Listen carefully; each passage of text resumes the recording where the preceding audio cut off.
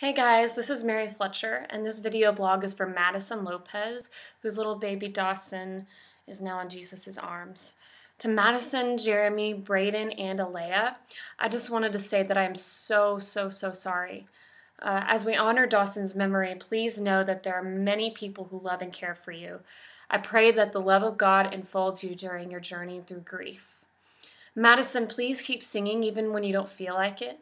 It will help you through, and I'm sure that Dawson will be listening in heaven and smiling to hear his sweet mother's voice. May your heart and soul find peace and comfort. Peace, prayers, and blessings.